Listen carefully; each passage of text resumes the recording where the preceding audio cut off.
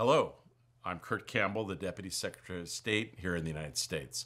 40 years ago today, the first U.S. ambassador to Brunei, Barrington King, presented his credentials to Sultan Hassan Bolkiah. And today, we are excited to commemorate the 40th anniversary of formal diplomatic relations between the United States and Brunei Darussalam. Our friendship goes back much further than Brunei's independence in 1984.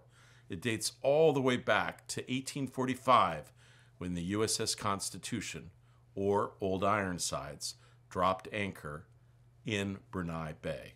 5 years later, we signed the Treaty of Friendship, Commerce, and Navigation, which remains in effect to this very day. And today, we remain anchored in friendship. Brunei is a vital U.S. partner in the Indo-Pacific region, and we work together to advance shared goals on economic prosperity, peace, and security.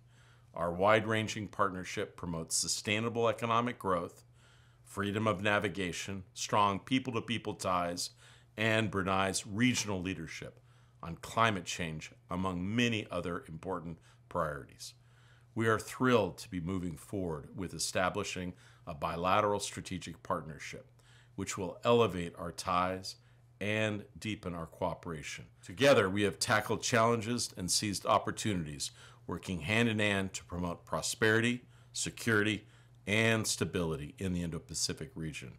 As we celebrate this milestone anniversary, we reaffirm our commitment to strengthening the bonds between our two nations and to advancing our shared values.